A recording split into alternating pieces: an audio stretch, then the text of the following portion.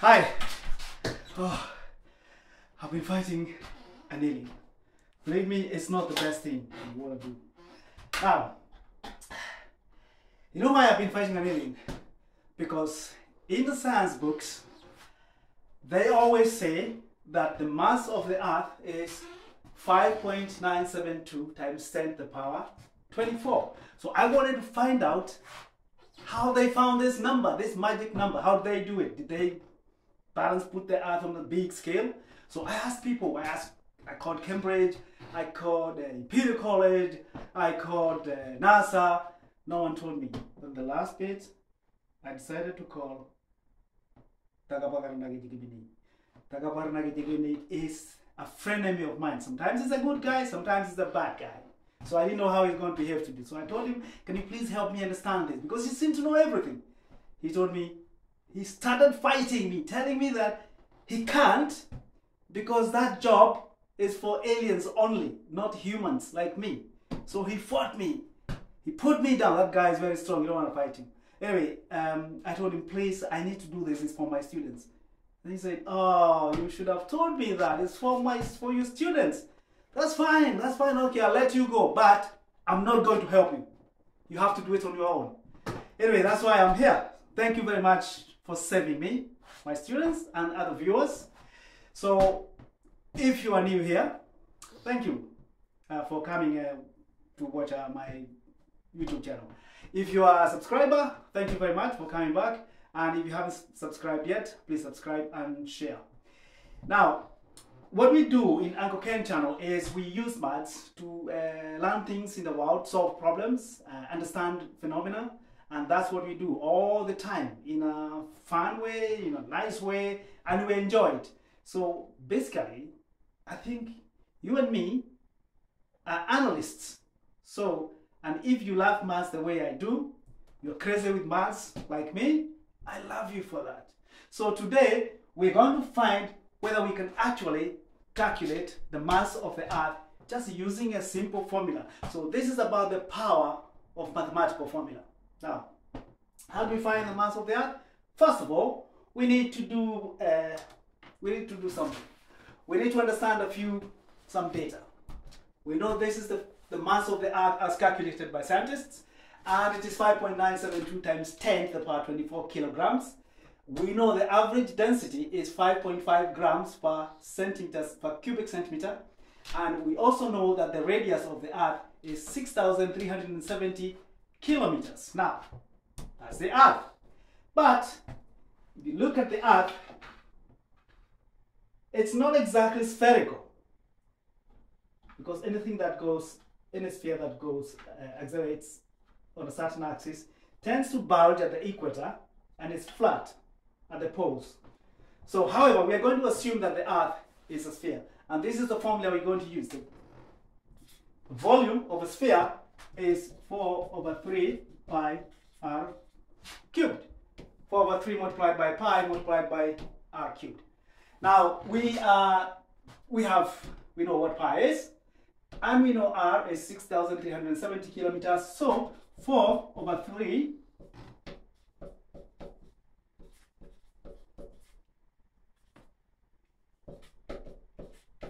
so the volume is, use my calculator, 4 divided by 3 times pi times 6,370 to the power 3.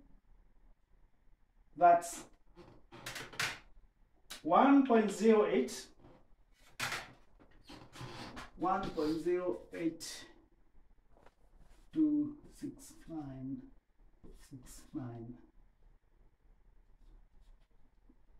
times 10 to the power 12.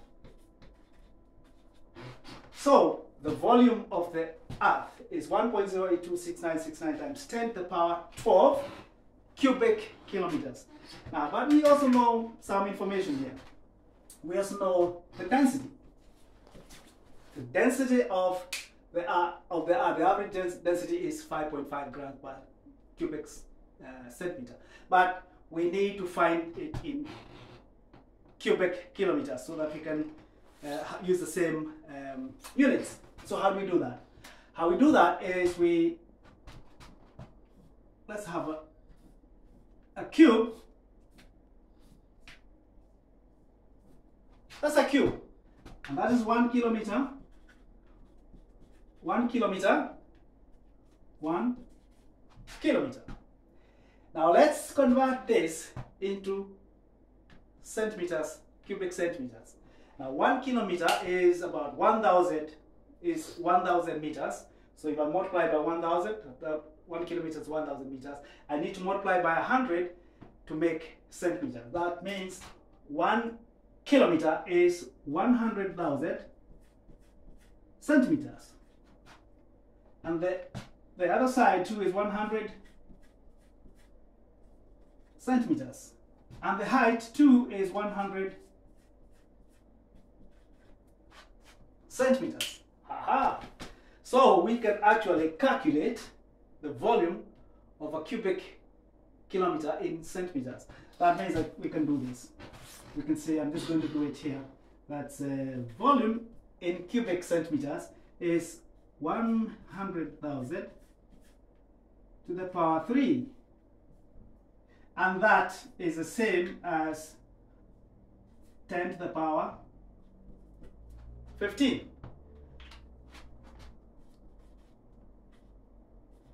Cubic centimeters.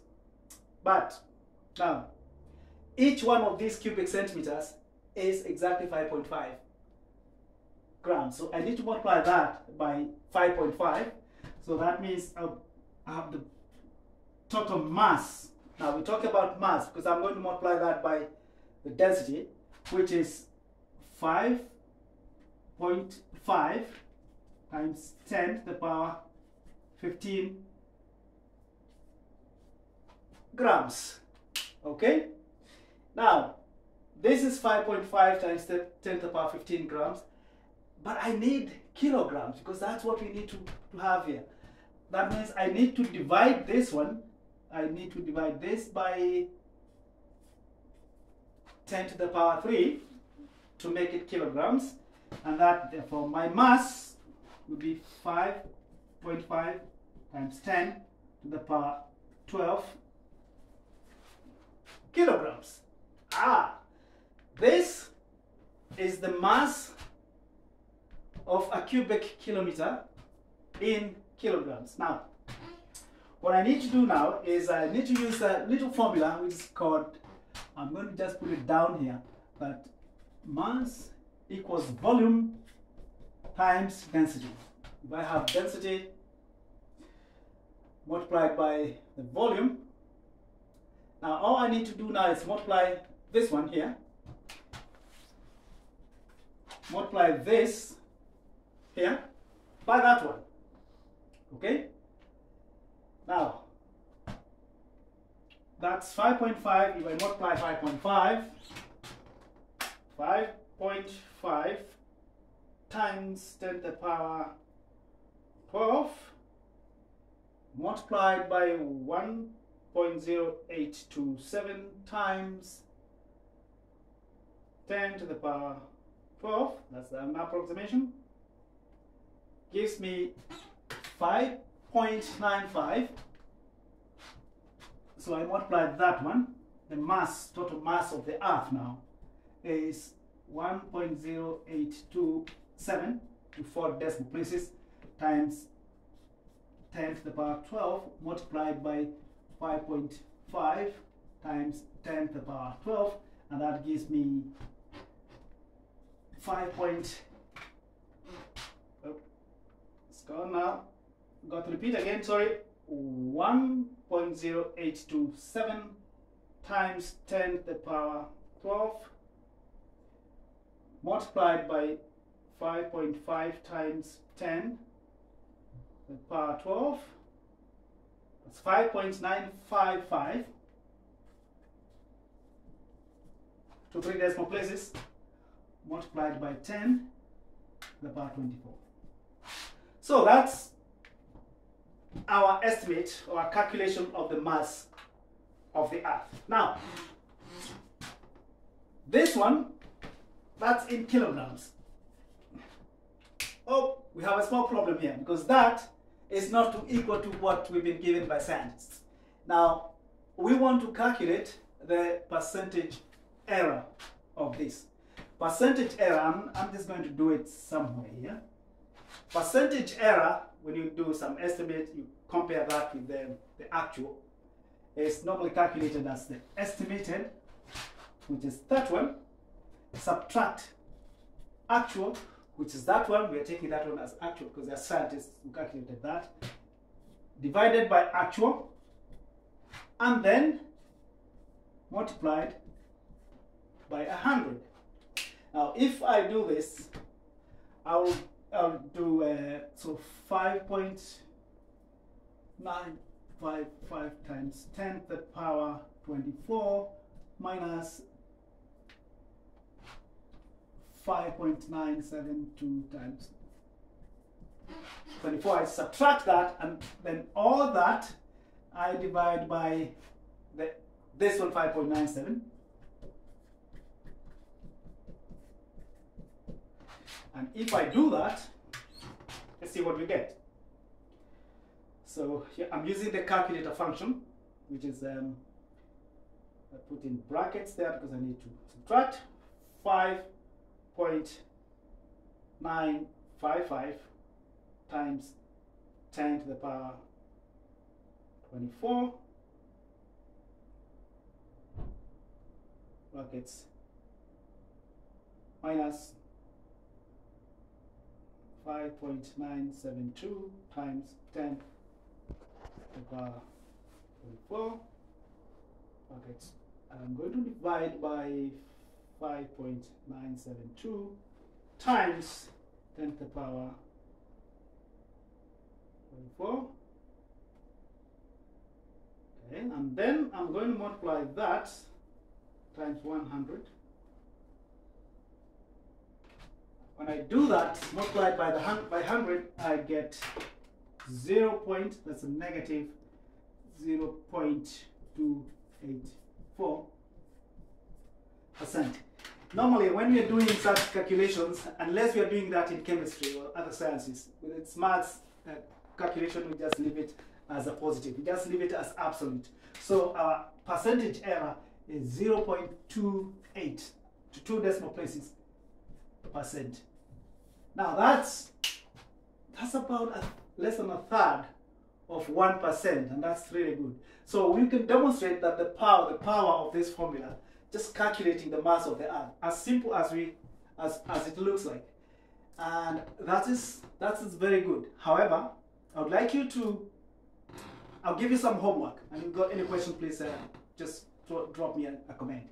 I would like you to give you some work to try to figure out whether you can actually improve on this accuracy so that your answer can be as close as possible to the one given by scientists, is 5.972 times 10 to the power 24 kilograms. And the way you can do it is, number one, instead of using 6,371 as the radius of the Earth, use 6,371, which is probably more accurate. Second thing, instead of using an average of 5.5 grams per centimeter, per cubic centimeter, subdivide the Earth into concentric spheres.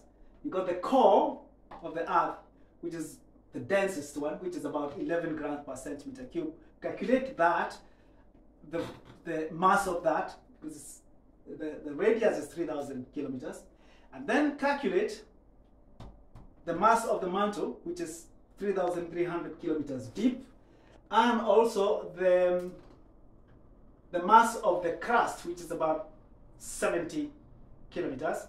The mass of the crust is made up of two crusts. There's the continental crust and there's oceanic crust. The continental crust is a bit bigger.